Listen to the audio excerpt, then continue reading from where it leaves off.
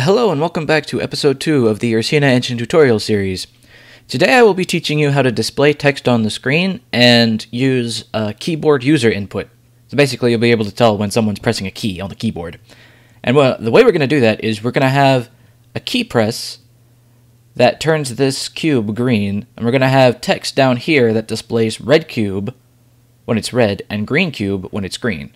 Here we've got our program from last time that draws the cube and makes it rotate. So the first thing we're going to do is draw text to the screen that says red cube under the red cube. So the way we do that's pretty easy. Just going to go down here and make txt equals text. This is an inbuilt text entity thing inside Ursina that draws text to the screen for you.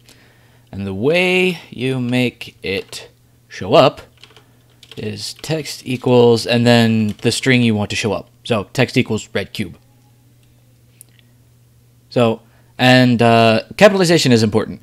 This text is the text that actually draws it to the screen.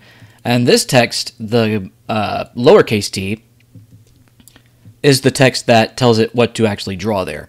So, if we execute this, it should, in theory, draw, yeah, red cube right there. Perfect.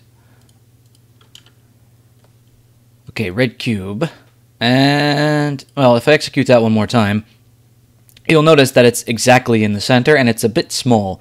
Those are two things that we can fix relatively easily, so I'll get into that now. Actually, I'll keep this running so I can show you something in a second. Where's my text editor? Aha. So if I do...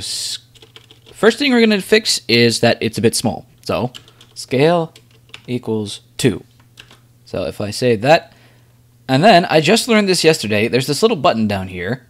You can see reload code, reload textures, reload models. We changed the code, so if I hit F5, now the scale is bigger, and I didn't have to bother re-executing the code.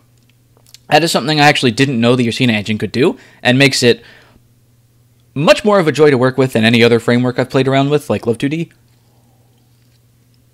or Pygame.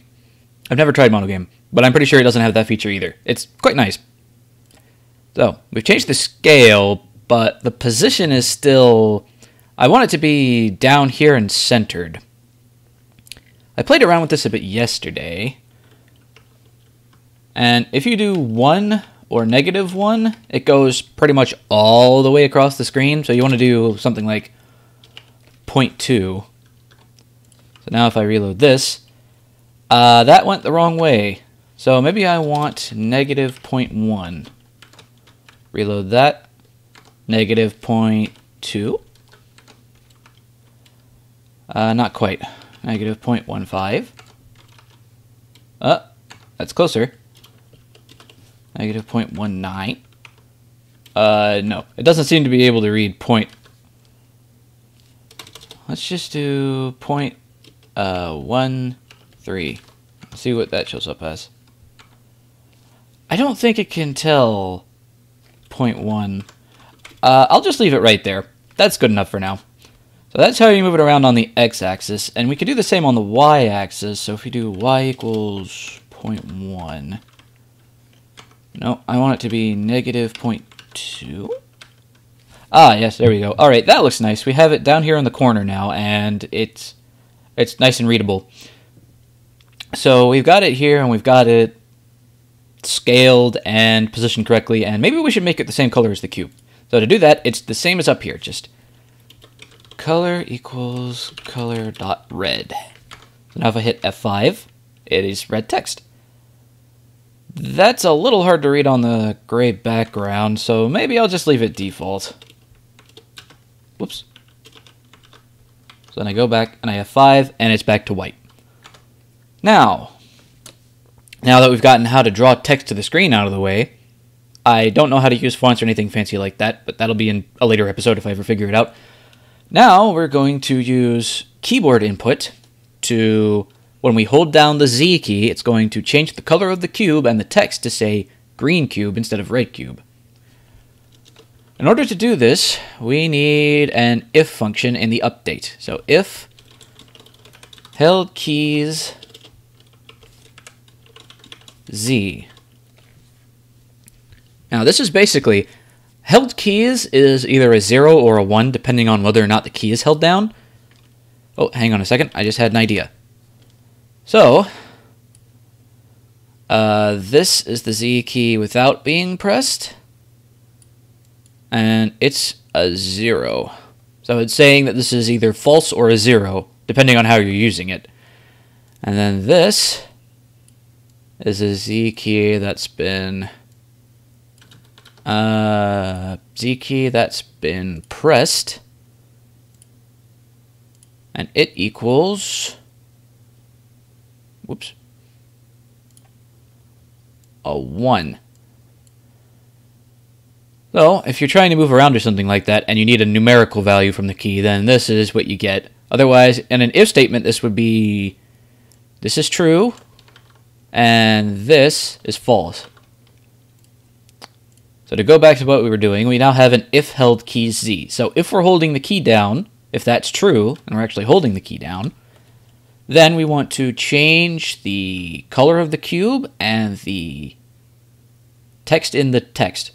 So for the color of the cube, we need red cube equals color dot green. Oh, wait, no. Red cube dot color equals color dot green. So now red cube dot color, so this inside the red cube entity is being changed from color dot red to color dot green. Now if we go down here and we take the txt dot text equals green cube. Now we have it's accessing txt.text. So in the txt entity, it's taking the text string and changing it to green cube. So, in theory, this should do what we wanted it to. Let me just save this and reload. Now if I hit Z, it's green cube. But it doesn't do anything once I let go of Z, so it's stuck as a green cube. That's because, if I go back here, that's because once held keys is true, all this happens, but then there's nothing to tell it what to do if held keys is not true. So for that, we're going to use an else statement. An else just, it's what runs if any if statement isn't true, then else will run instead. So if we take this and do red cube dot color equals color dot red, and txt.text